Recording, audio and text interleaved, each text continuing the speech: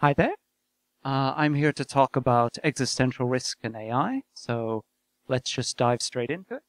What's an existential risk?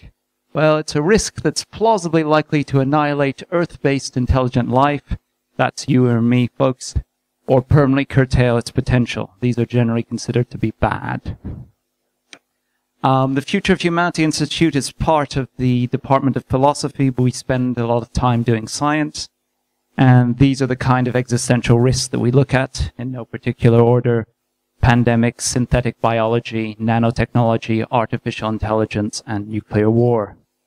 Two types that we're not currently looking at are asteroid impact and environmental collapse, mainly because in relative terms, these are just not risky enough.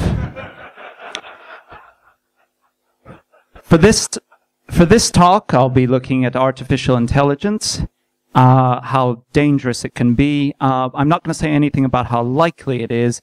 In fact, if you think that AI is impossible, just ignore the rest of the talk. So what is AI? Well, first of all, it's not a Terminator, which is basically big muscles and no brains. I think this photo illustrates well that it's not the species with the big muscles that's the dominant one.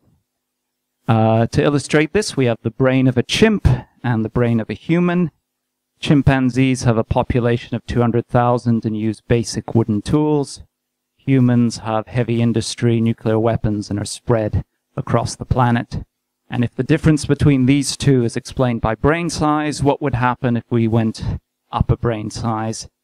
In fact, we don't need to speculate, because since the 40s we've had computers which extend our own brains and have given us moon landings, hydrogen bombs, and unprecedented economic growth.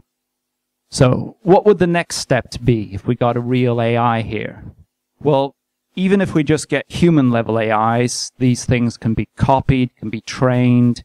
We can take the best of them and then we can network them together and form super committees with, say, Edison, Einstein, George Soros, Bill Clinton, Oprah, Plato, Goebbels, Bernie Madoff, and Steve Jobs, each of them brilliant in their narrow domain, networked with each other, large databases, and running millions of times faster than any human. And this is what we can get with human-level AI. If we have something beyond that, well, the sky's the limit. From this AI's perspective, the internet and the human race are both useful resources. So, how bad could it be? Put simply, very, very bad. The actual reasons are slightly technical. There's lots of arguments. I encourage you to look at our website.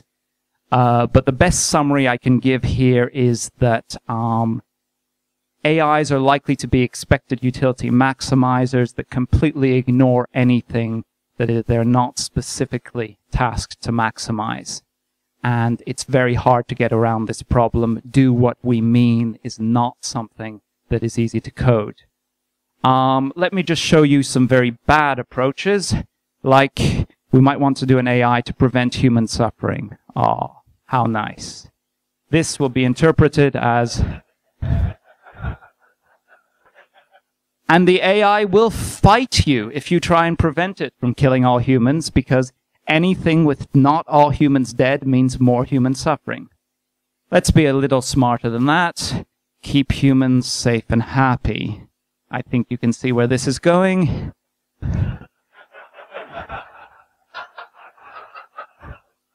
Now, someone wants an AI specialist propose this as a serious proposition, that we should train AIs on human smiles and generalize.